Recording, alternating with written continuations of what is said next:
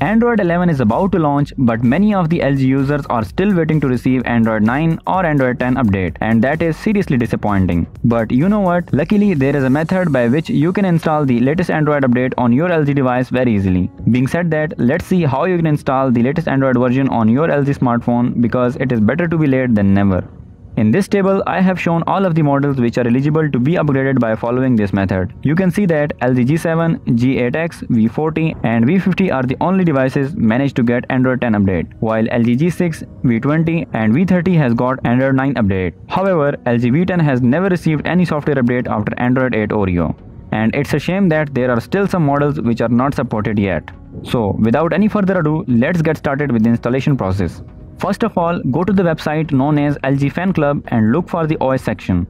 At this point, LG G7, LG G8X, V40 and V50 users are gonna choose Android 10Q, while G6, V20 and V30 users have to choose Android 9 Pie, and the V10 users are gonna choose Android 8 Oreo. So easy and straightforward. So, I have LG V20, so I will go with Android 9 Pie.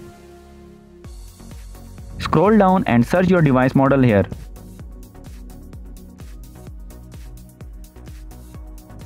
And then download the KDZ file which appears down below. This is the KDZ firmware file which you will be flashing into your device later. After that, go to the How to Flash section and download these files to your PC. You must get these files before starting the installation process: LG Up 1.16, Uppercut, LG drivers and the KDZ firmware file itself. After that, install the LG drivers and LG Up.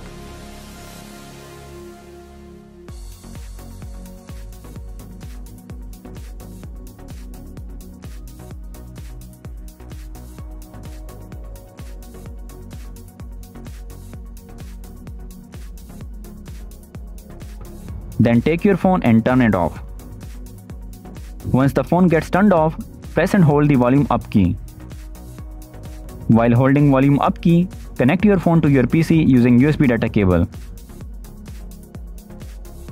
Release volume up button when download mode appears on the screen.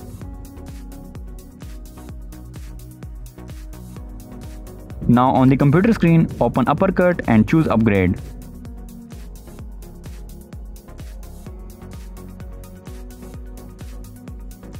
Then browse your KDZ file and press Start button.